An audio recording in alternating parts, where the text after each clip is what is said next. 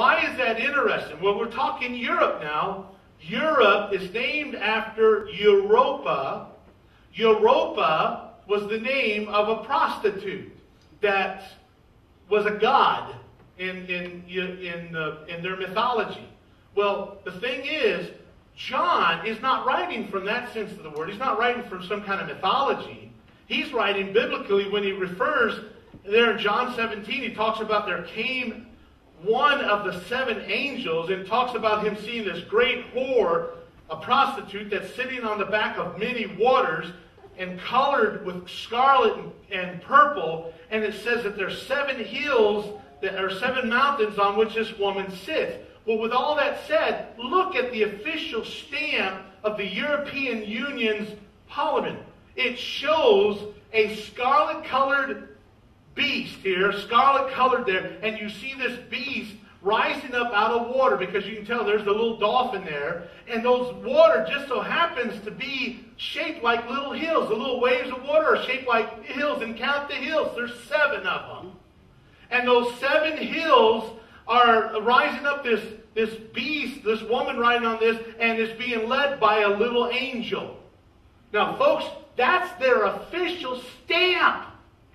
And do you think when you look at, you see all this, you think, is this just a coincidence? I mean, that's in front of their buildings. You see the woman riding on the beast, grabbing onto the horns there. Here she is on the right side, holding the European flag, Europa riding on the back of the beast, and the little credit cards and the phone cards, and it's got the stars around it. And by the way, you can read there in Revelation, it talks about this woman with the stars around her head. Now, let me tell you something. When John sees this woman, the Bible says it shocked him. Nothing, you'll read no other account where any prophet, when reading and giving off what God has revealed to him in vision, did they show that they were astonished. He was blown away. He was astonished because he saw this woman drinking blood of the saints in a golden cup, and she's drunk. She's drunk with it. And God pulls in a close view of her forehead. And as he views into her forehead, written right on top of her head, Jeremiah talks about she had a harlot's forehead, and their boldness in their statement, and it says mystery. Babylon the Great, the mother of harlots and of the abominations of the earth. Here is some kind of, not physical Babylon, not a real physical Iraqi Babylon, but a mystery Babylon, symbolized by a harlot system. And yet when you take a look at this, folks, the connection of Babylon and Europe is more than just this woman in the title. Look at the very fact that the Tower of Babel, the world's most famous painting and drawing of the Tower of Babel, it's been around for hundreds of years, was the pattern from which the European Union built their official parliament building there in Strasbourg. This is that, and they said they wanted it to look like it was incomplete, because they said, we want to give off the image that our job is not done. We are continuing to build to bring about unity. Now, folks, you think that's a coincidence? And guess what? That's happened in our lifetime. You and me lived to see this happen right before our very eyes. Now, what are we going to do with it? You go, oh, that's just a coincidence. Let me tell you something. What's crazy about this is their official poster that you see on the right. Notice it says Europe, many tongues, one voice. See down at the bottom right hand? And you'll see it shows the crane there as they continue to build it. And there's the stars. But notice all the stars are upside down. They're inverted pentagrams, which is an international symbol of Satan worship. There's a spirit over top of this, folks, that's so bizarre. And you know what this is? What I'm doing tonight? I'm peeling an onion. I'm just peeling. I'm going to do this for you. The layers just keep going and going and going. I'm telling you, it is mind-boggling. If anybody would get through all this and think, oh, that's just a hoax, that's just an accident, that's just a coincidence, I tell you what's wrong. people don't understand that this is all coming to an end. And I don't know where you and I fit as Americans, but I know it's not a pretty sight, according to the Bible. And tomorrow night, I'm going to prove to you beyond doubt there's something going on very serious. But listen to this as I wrap this up. When you and I watch this, what you've got to understand is this that we're seeing right now, this is the infant stage. We're not to the very end yet, because guess what? We know we're not at the end, because the Bible says that it would come into the feet into the 10 toes. Right now, the European Union has at least 27 states, and there's many more that are being added. But according to the Bible, this will eventually come somehow. I don't know how it's going to happen. And all I know is I bet you anything we'll see it happen.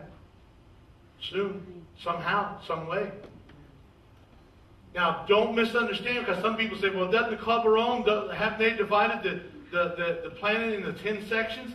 Yeah, but that's not what the Bible says is going to happen. The Bible says that this area, the old Roman Empire, will be what will turn into this 10 confederacy. And then from that will rise another horn. You say, what do you mean another horn? Well, we hear Daniel's dream. And I'm going to really wrap this up now. You know what it means when a preacher looks at his watch? Nothing. Okay? But I am truly about ready to be done. And it really isn't that late. How many know it's not 9 o'clock is not too bad. It ain't even 9 yet. Okay. Truly, I'm wrapping it up, okay? Here's what happens. The Bible says when Daniel sees, or when he gives the interpretation to Nebuchadnezzar, he sees it as this beautiful statue with marvelous workings. Years later, Daniel has a similar dream, but everything he sees it from has beastie looks to it. And that's followed up at the very end by an undescribable beast. And this beast rises up and has on its head 10 horns. Now, folks, that's very important, because you'll read this a lot. You read 10 horns in Daniel 2, and then you'll read 10 horns in Daniel 7. And then you'll read 10 horns in Revelation 12, and then you'll read 10 horns in Revelation 13. And what are you doing there when you get to Revelation 17? You find out 10 horns again. Well, these toes and these horns, all are numbering, are the exact same. They're just different illustrations. Each one of these are taking a different angle to describe the exact same event. Horns, which are in essence talking about these powers of kingdoms that come forth. This is what it's going to have to come down to. Now, as I said earlier, we know for a fact there's still some time going on. I don't know how much longer. We don't know how it would happen. We don't know what the economy would have to do to help force it. We know, a week, every time a week goes by, things just transpire so fast. And yet, here's the thing. We know for a fact that Daniel said, by interpretation, that this would eventually get into 10. And from this, in the days of these kings, and let's take a look at this passage, and in the days of these kings, what kings? The 10 kingdoms, or the 10 kings that rule out of the European Union, that the God of heaven shall set up a what? Kingdom. All of a sudden we got one more kingdom. Because if you remember, we haven't told the whole story yet. You remember how the dream ends? And this it says, shall the God of heaven set up a kingdom which shall never be destroyed, and the kingdom shall be left shall not be left to other people, but it shall break to pieces and consume all these kingdoms, and it shall stand forever. How many believe that's going to happen? Amen. Well, you know what? That's because you remember the old story? We read the end of the book, and we find out who wins. This is the end. This is the end. We get the end. Saddam Hussein of his day, Nebuchadnezzar, got the end. It ain't happened yet. It's still in the future.